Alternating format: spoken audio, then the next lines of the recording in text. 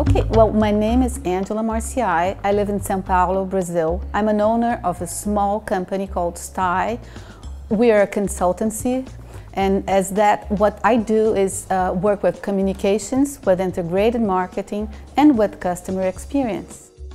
I came here because I've been a fan since, I don't know, 2004 or something, where I read that Business Week cover.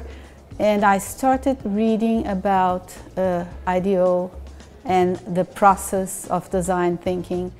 It was great coming here and just seeing everything come to life, things that I read, things that I saw on TED Talks, and really be able to experience this moment.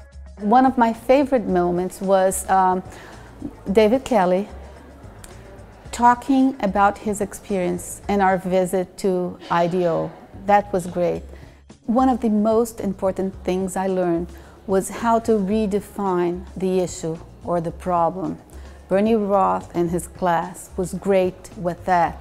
When I realized that sometimes the question you begin with is really an answer that's framing and closing the possibilities for your problem, then that just hit me, you know. There's a good balance between the methodology and the practice. And you get to learn a lot by doing and by making mistakes and by making good stuff too. So I loved it.